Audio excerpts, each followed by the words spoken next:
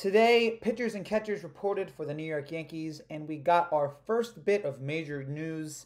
But I actually don't think it's that bad. I actually think it's a positive for the Yankees. Frankie Montas will have shoulder surgery, according to Aaron Boone.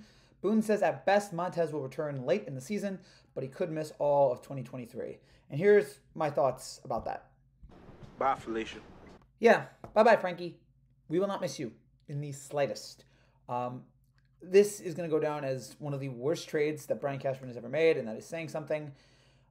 Eric Hubbs of Barstool tweeted this out, and he said the issue that bothered him, and this is a great point. What did the Yankees see in his physical when they made that trade that made him think, oh yeah, this is going to be fine?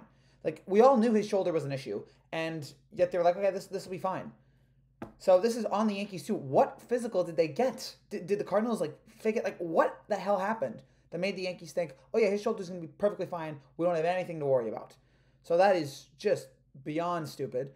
And yeah, I'm not gonna miss this. And also, why not have the surgery in the offseason? Why do you wait until now? It's March, it's February. You wait until now to have this surgery? Just inexplicable, stupid, dumb. And yeah, Frankie Montas, I will not miss him in the side. Nothing personal against the guy, but he was not a good Yankee the times he was here. I don't know if that was his shoulder or whatever, but he's not been good to us down the second half of the season.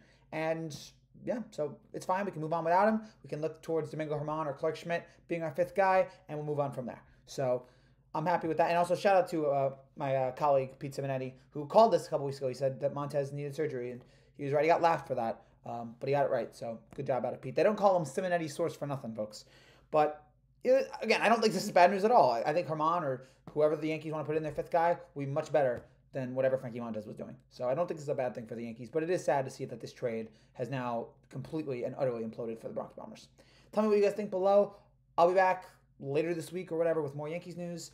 Take care. If you like what you see, make sure you subscribe down below. I will see you guys later. Take care and God bless.